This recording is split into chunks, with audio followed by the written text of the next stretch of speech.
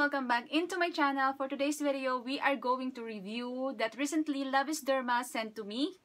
A week ago or a month ago, they contacted me if I wanted to try their product and also if I wanted to review. Because I'm into a skincare nga this year and I wanted to improve my skin, I said yes. I wanted to try their product and I'm interested on those products. Shout out to Mr. Hans. Hi, Mr. Hans. Thank you for letting me experience and try your product. Okay, before we proceed to the reviews, I just wanted to give you some information about the product. So, LOVEISDERMA is originally from US. And also, the product is made from USA, Taiwan, and Swiss. Okay, yung product is clinically tested, tapos suitable siya for problematic skin type such as acne and dermatitis or dermatitis. And yung LOVEISDERMA is ginagamit din ng mga celebrities dun sa ibang bansa and also yung mga models. And highly recommended din yung LOVEISDERMA sa mga bansang nabanggit ko like Taiwan, Mexico,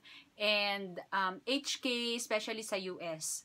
Okay, proceed na tayo sa product na binigay nila sa akin.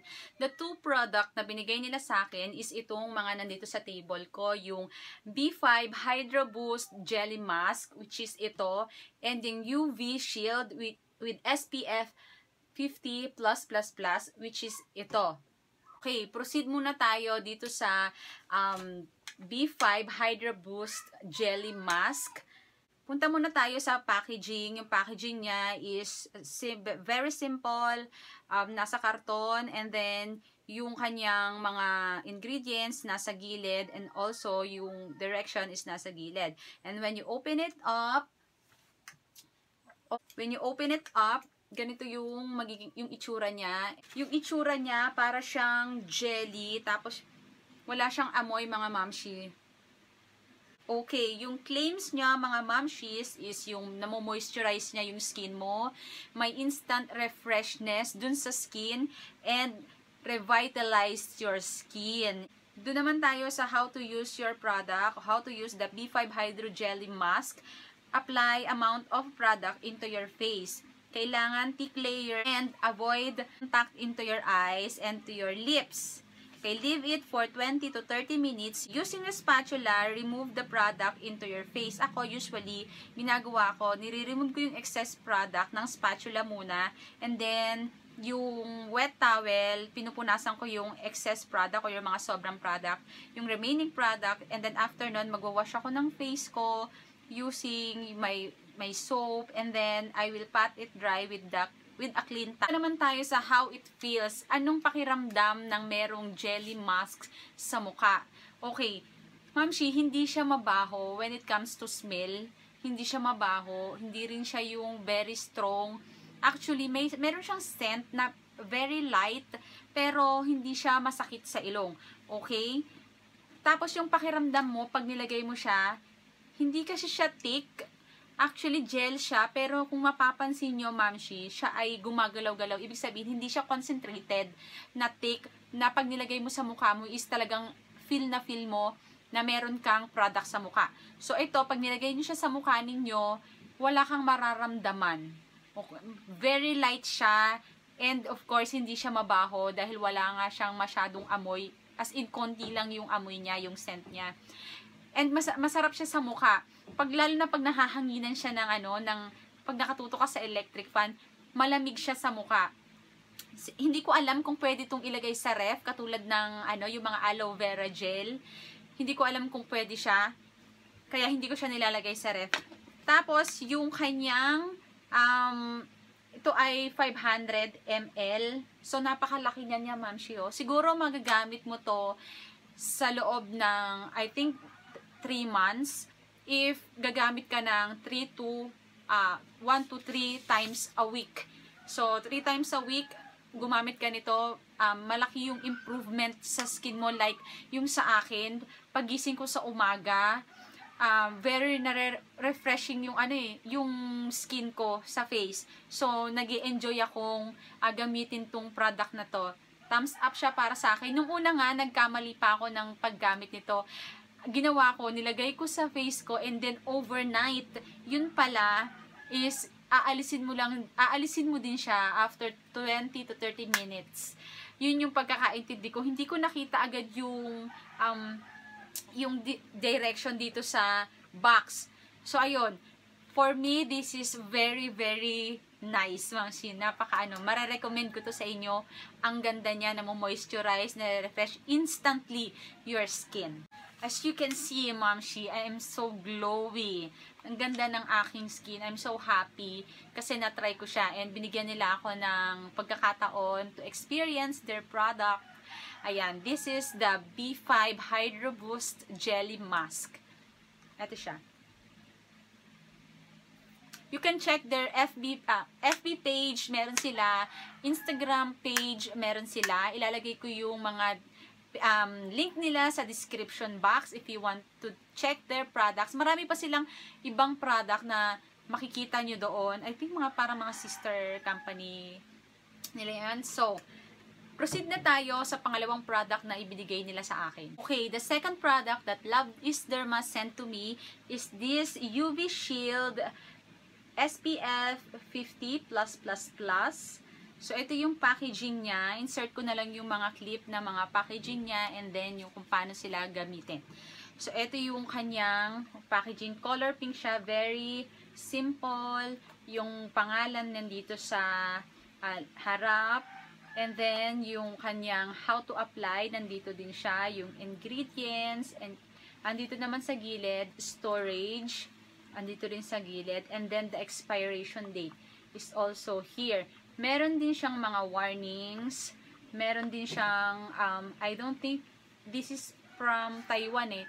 Nung dumating kasi sa akin tong package na to is from Taiwan. Diba, US, Taiwan, and Swiss siya pinoproduce. So, yung package sa akin is from Taiwan.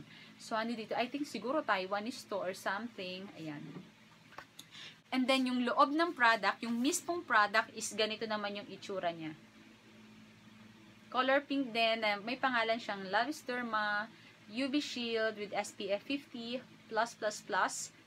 And then, yung warning niya. And yung kanyang mga information is right here. Tapos, pag binuksan mo siya, ganito. Okay. Pwede rin siyang tumayo dito. If meron kayo, if ipapatong nyo siya. And then, para siyang drop. And also, yung kanyang product is like this.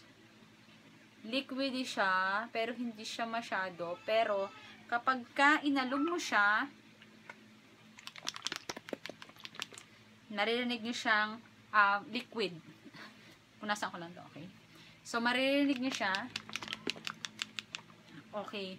Okay, ito yung UV Shield with SPF 50+++ with 50 ml or 1.76 ounce. Tapos yung kiniklaim niya, nagbibigay siya ng lighten and natural flawless complexion. Protect your skin and avoid your skin to be damaged by the sun. So, ito yung ginagamit ko before I stepping out in the sun. Pagka halimbawa maghatid ako kay Prince sa school because dito sa Philippines is napakainit. Kaya ginagamit ko siya. And also, pinapagamit ko rin si Prince ng product na ito para, syempre, bata. So, lagi sila sa initan. So, maiiwasan din nung bagets na ma-damage yung skin niya kasi napakabata pa nung skin niya. So, yun, nagiging protection din niya sa sun. Tapos, before stepping outside, or exposing to the sun, kailangan 1 hour maglagay ka na nitong sunblock na to or sunscreen na ito para maging super effective siya. Magbibigay siya sa'yo ng protection from both UVA and UVB radiations. So, ang ginagawa ko before akong lumabas or before kaming ma-expose sa sun, naglalagay muna ako ng sunblock. And then, 1 hour before kang lumabas is dapat ilagay mo na siya. So, ang paglalagay mo lang siya, small amount of or exact amount of product and then lalagay mo siya sa iyong skin. Kikita mo sa skin mo yung difference. Makikita mo sa skin mo na para kang naglagay ng something na parang foundation or liquid foundation sa skin mo na nagbibigay sa'yo ng protection at the same time, nagbibigay sa'yo ng glowy and instant lighten your skin. I want to take this opportunity for saying thank you to Mr. Hans for reaching out sa akin para itry yung kanilang product, and I'm so happy na natry ko and na-experience ko yung product nila, especially the jelly mask and the UV shield. So helpful yung UV shield kasi hindi lang for adults. Also, pwede rin sa mga kids para sila ay may protection sa skin nila while enjoying the sun outside. So, yun na yung aking final thoughts mga mamshis. Sobrang okay siya para sa akin and hindi ko na nakuha yung kanilang mga price. Please check their IG page and their FB page. I will put the link in the description box and I hope that you can try also their products. Thank you so much for watching and don't forget to like and subscribe to my channel if you like this video, and for more reviews. Mamshi, dinugo ang aking ilong. Pero kinaya naman. Yun yung aking honest review talaga, Mamshi. Napakaganda. Gustong gusto ko siya. And hope to see you on my next review. Maraming salamat sa inyong panonood and hope to see you on my next video. Bye-bye!